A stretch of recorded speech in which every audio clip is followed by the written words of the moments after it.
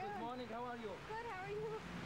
You don't think that it is not the appropriate time now with this snow? And I think you have to ask the United States responsible here, not me.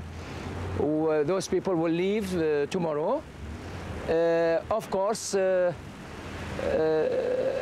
this is, for me, it is a pressure used by your authority on the work of our, to hinder the work of our mission.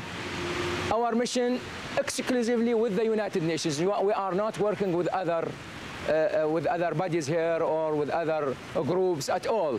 So those people who are the guards of our mission are here 24 hours and 24 hours. So really I was surprised.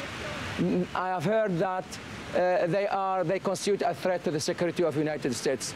They are not at all. Thank you very much. Thank you.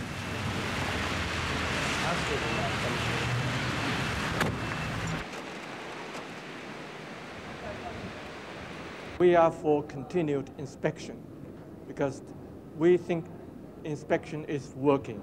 And so we need to have a time frame to give priorities of remaining disarmament tasks and so on and so forth. So we'll hear from Dr. Blix and Dr. Al-Douri what they would have to say.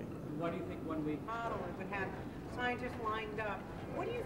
I think we need to be able to assess from that information if it is already time for us to abandon any other options.